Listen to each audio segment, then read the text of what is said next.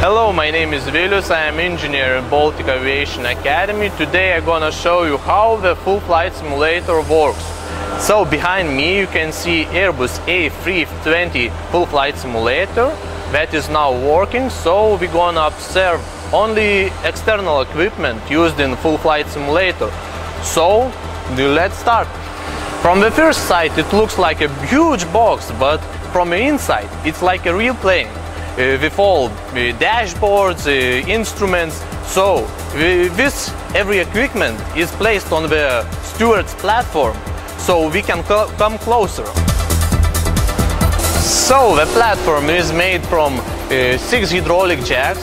So it's called 6 direction of freedom platform that gives the opportunity for simulator to move in any direction and to simulate the acceleration forces that can be felt by the pilots to improve the reality of the flight.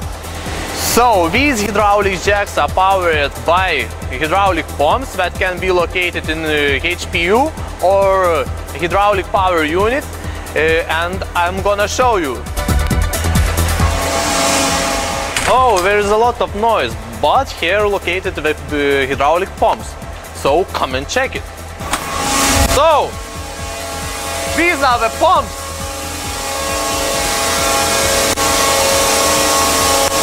These pumps powers the whole simulator.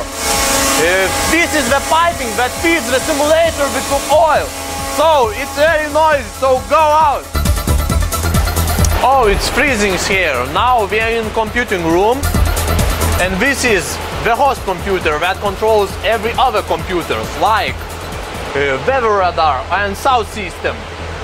So on the image generator that generates the visual.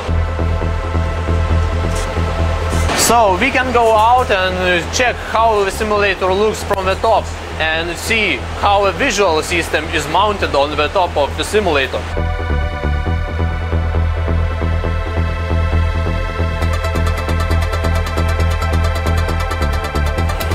So at this very busy schedule we have a great opportunity to look how it looks from the inside.